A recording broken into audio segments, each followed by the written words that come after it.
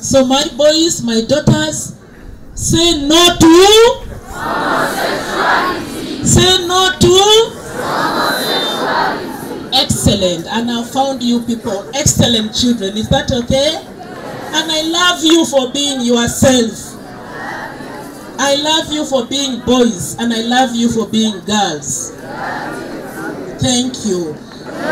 Some will be priests, isn't it? Others will go to the seminary, right? Others will go to become nuns, right? But overall, we will be mothers and excellent. Morals that is not acceptable in the society, I want you to avoid. Morals that is not culturally accepted. Which morals am I speaking about? Which one? Which one? Excellent. Director, any students that is involved in that act called homosexuality. That is not a good act. That act is not good. Any students that is involved in that act, we don't want it. We love you. We don't want to dismiss you. But we will be forced to dismiss you for rehabilitation. We will be forced to send you away from this school to be rehabilitated. We will be forced to invite your parents, then to send you away.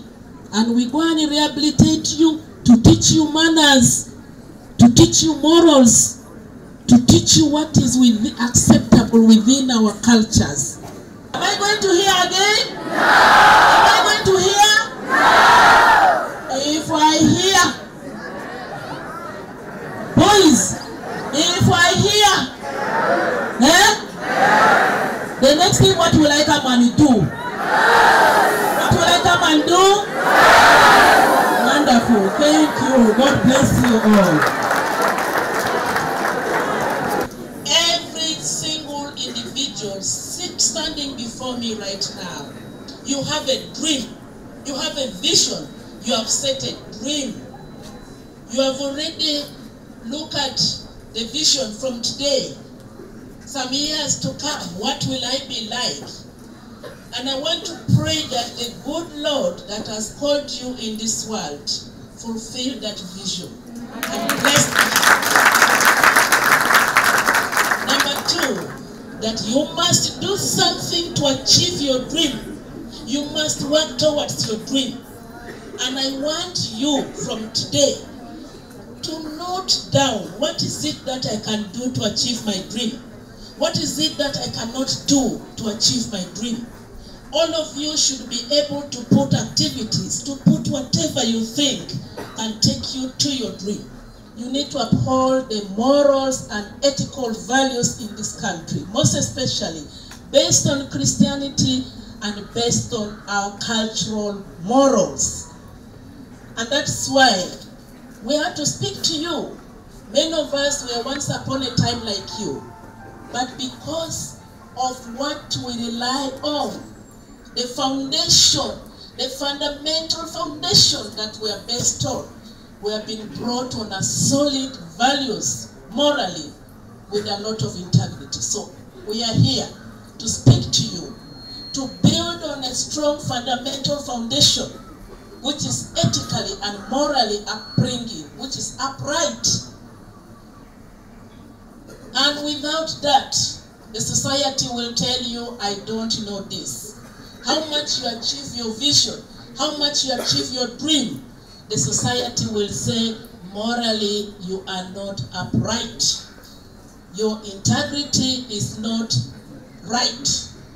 So I want you to put God at the center of your life. I want you to put Christianity. Even the Bible says the fear of God is the beginning of wisdom. And I'm very much aware God has got a bigger plans for you.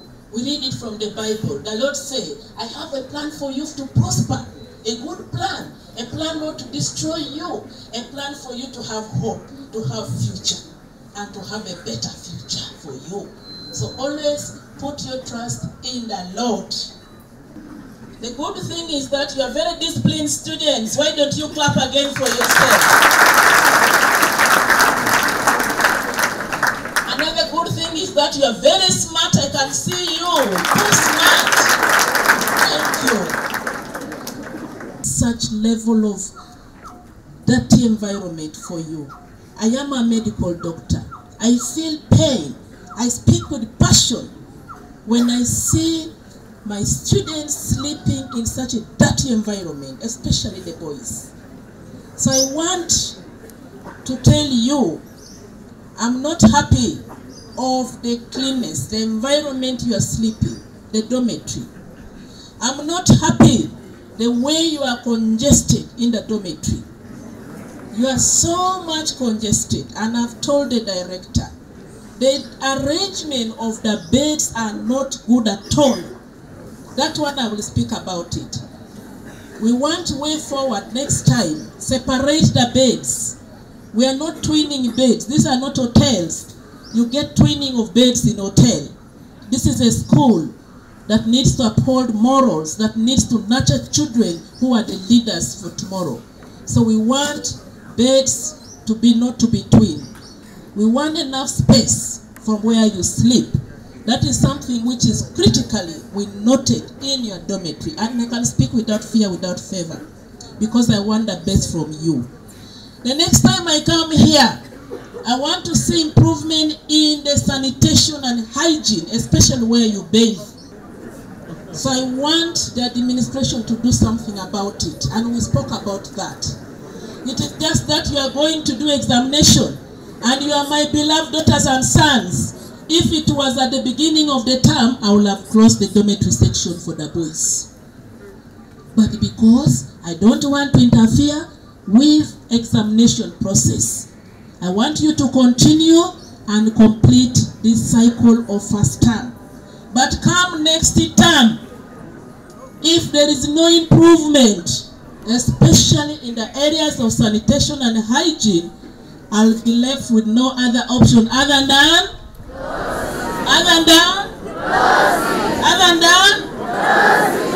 thank you. So that is the message. That is the message. Are we together? Are we together? Thank you.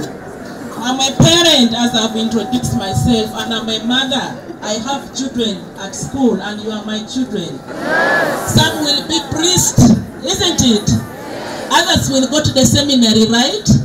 Others will go to become nuns, right? But overall, we will be mothers and excellent.